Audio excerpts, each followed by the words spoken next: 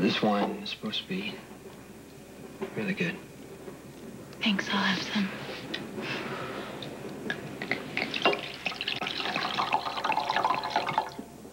There's something that I need to talk to you about. Can I go first? Yeah, sure. Okay. I had no right to barge in here and ask you to help me raise Bridget's baby. Yeah, Sam, please, just let me finish. Just because you're going to help me raise the one that I lost doesn't mean you're willing to do the same with Bridget's. I don't even live here anymore. I don't even know how I expected us to be a family or to be able... Do you notice what's on this table? Wine and candles. And?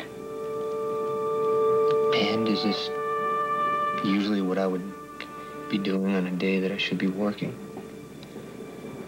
No. I invited you over here so I could ask you to move back in with me.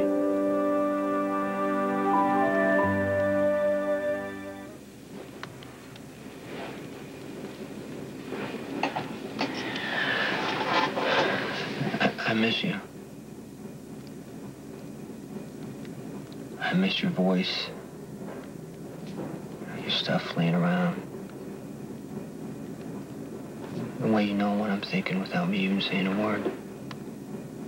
Anything to stop you from talking, right? It's a lot more than that.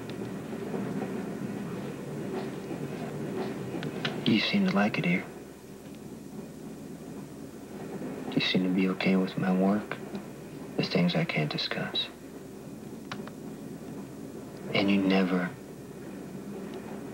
tried to change me into someone else.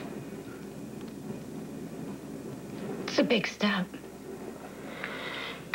Moving in with you. I mean, I don't know. I'm going to have to think about it for a little bit. Okay. I just, you know, you can take off. Yes. Take off. What? I thought about it.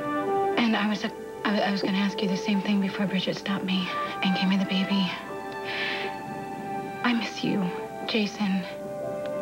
And I want to live with you.